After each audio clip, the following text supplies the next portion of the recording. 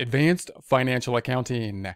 In this presentation, we're going to talk about consolidation calculations for less than wholly owned subsidiaries. So we have a parent-subsidiary relationship. We're going to be looking at the consolidation process to put the financial statements of the parent and the subsidiaries as if they are one entity, but we don't have a wholly owned subsidiary. In other words, the parent does not own 100% of the subsidiary. How do we do the consolidation in that case? Consolidation calculations, less than wholly owned subsidiaries, the entity's entire income and value must be reported per the current standards. So in other words, once again, we might think, well, on the income statement, maybe we would just report the part of the subsidiary that belongs to or is controlled by the parent. But that's not typically the case. That's not the case under generally accepted accounting principles. They want to see the entire thing on the subsidiary, which kind of makes sense.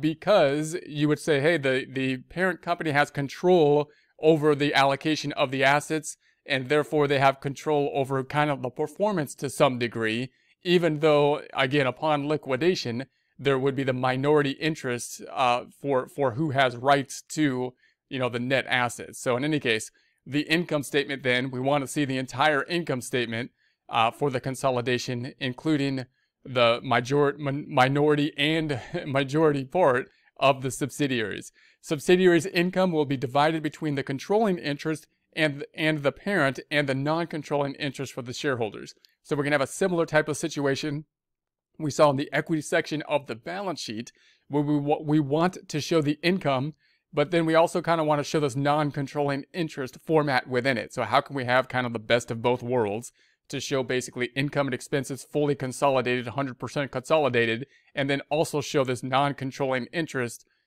for the non-controlling shareholders. Subsidiaries' net assets will be divided between the controlling interest and the non-controlling interest for the shareholders. The basic elimination entry is adjusted accordingly. So what we're going to do, we started off thinking about the adjusting entry. Obviously, if you have a fully owned subsidiary, the elimination entries are going to be easier because then you have a fully owned subsidiary, so we would just do those elimination type of entries. Now we got to adjust the elimination entries to account for these non-controlling interests, meaning we're going to have these two new accounts that will be in place. One on the balance sheet in the equity section for the non-controlling interest, and one on the income statement acting kind of like an expense.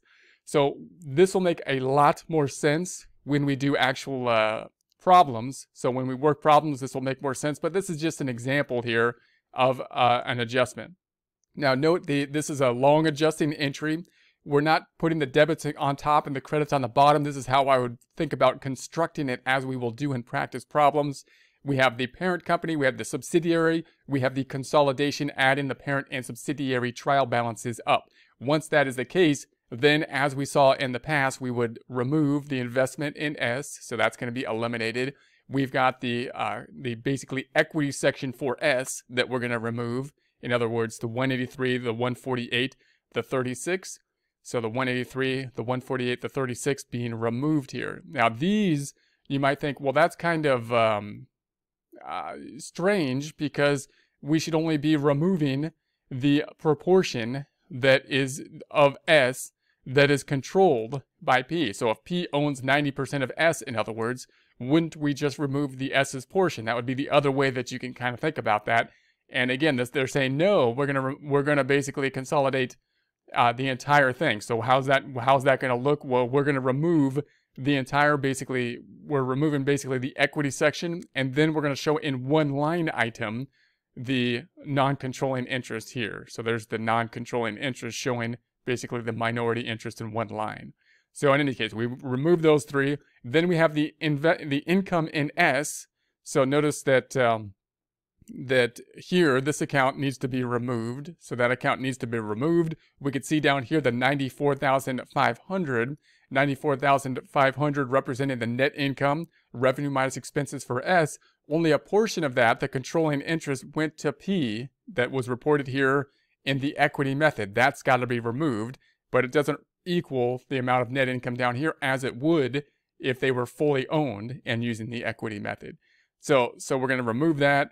And then the difference then is going to be these non-controlling interest accounts that we'll have to be dealing with these non-controlling interests. We need two of them because we have the equity section kind of broken out here, one in the equity section up top, and then we've got, the income statement down below. So we're going to take the income, which is going to be basically the proportional amount of the income. So we'll take the net income here, take the proportional amount for the non-controlling interest, and that will go here. Notice it's posted acting kind of like an expense, bringing basically down the net income. And then we've got the non-controlling interest on the balance sheet, non-controlling interest in the equity section.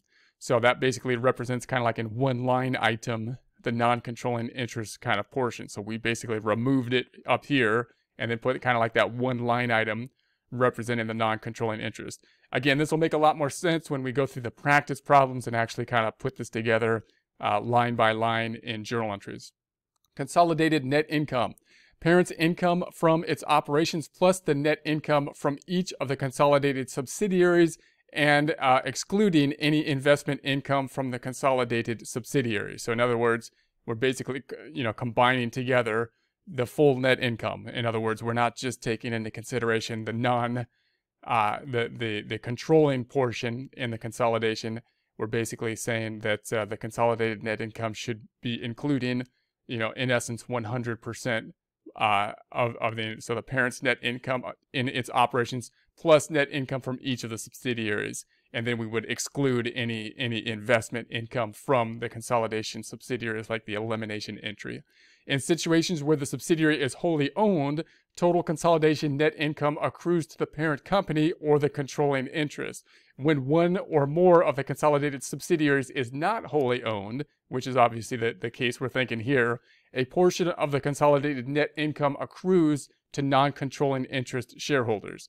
So that's when we have the more complicated situation where we have a non-controlling interest that we're going to be basically showing on the income statement. Income attributable to the subsidiaries' non-controlling interest will be deducted for consolidated net income on the income statement to get to consolidated net income attributable to the controlling interest.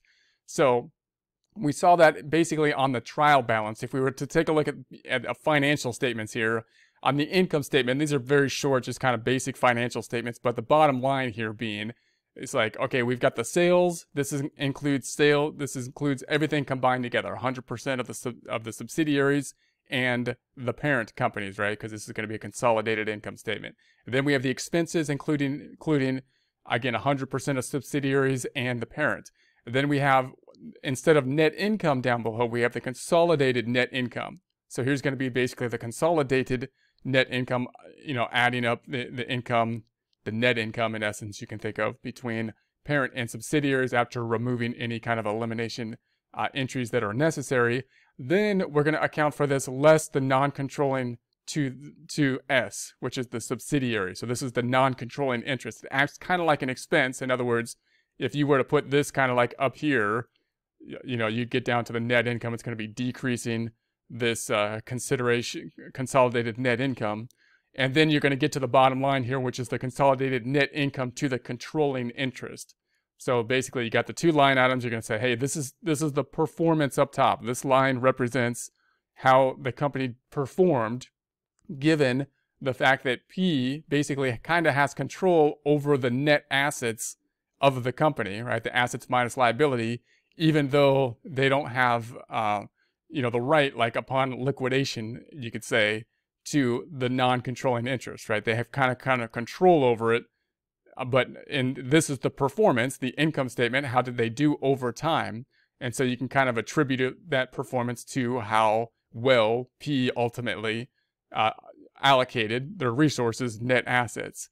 And then there's this one line item that says, of those consolidated net income, this is part of the net income that's not attributable, part of the net income that is increasing the equity section, representing assets minus liabilities, that is not attributable to the controlling interest, the parent.